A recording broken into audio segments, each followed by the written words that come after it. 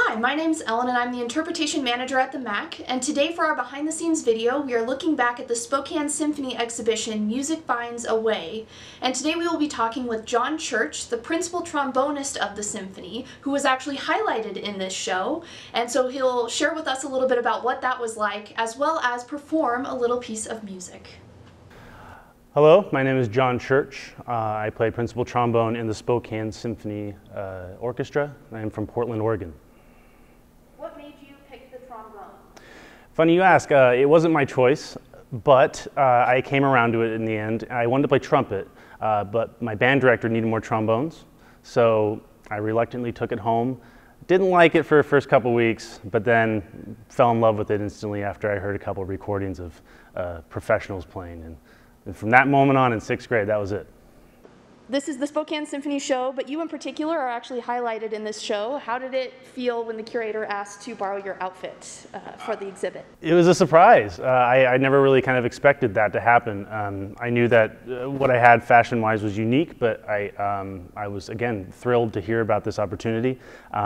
This is such a cool exhibit that's going on with the 75th anniversary, and to be part of it and to have my own little showcase there is a real privilege and an honor, and I'm very excited about it.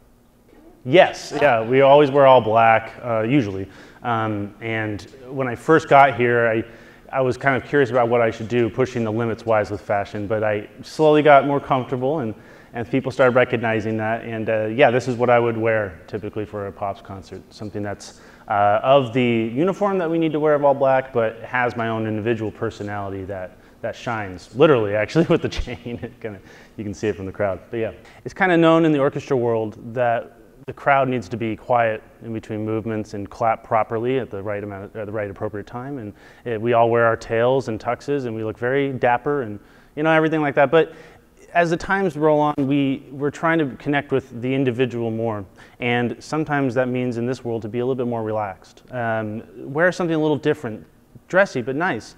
It's not so much on everyone looking uniform, rather having the uniform sound and working together. And with classical music, we kind of lose that sometimes when we're just trying to be all stuffy and stiff and rigid, not only on stage but in the audience too.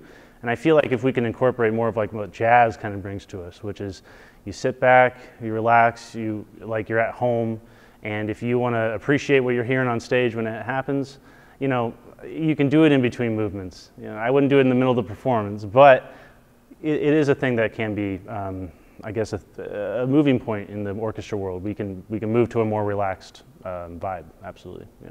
I mean, I've only played here for 2 years, but I still there's been some good concerts.